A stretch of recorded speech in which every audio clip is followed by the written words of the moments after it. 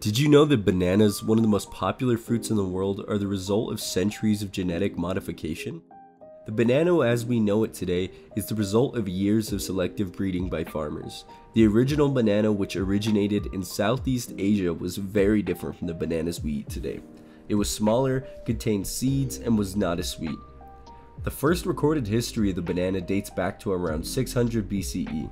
Bananas were later introduced to Africa, where they became a staple crop, and eventually to the Americas.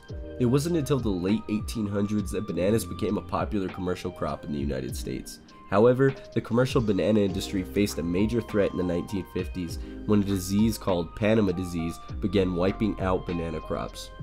This led to the development of a new variety of banana called the Cavendish banana, which was resistant to the disease. Today, the Cavendish banana is the most commonly consumed banana in the world. But did you know that the flavor of artificial banana flavoring doesn't actually taste like modern bananas? This is because the flavoring is based on a now extinct variety of banana called the Gros Michel.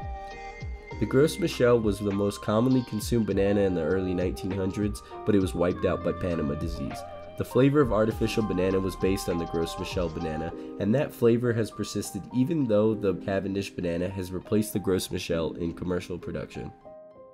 So the next time you enjoy the taste of banana flavored candy or ice cream, remember that its flavor is based on a banana variety that no longer exists.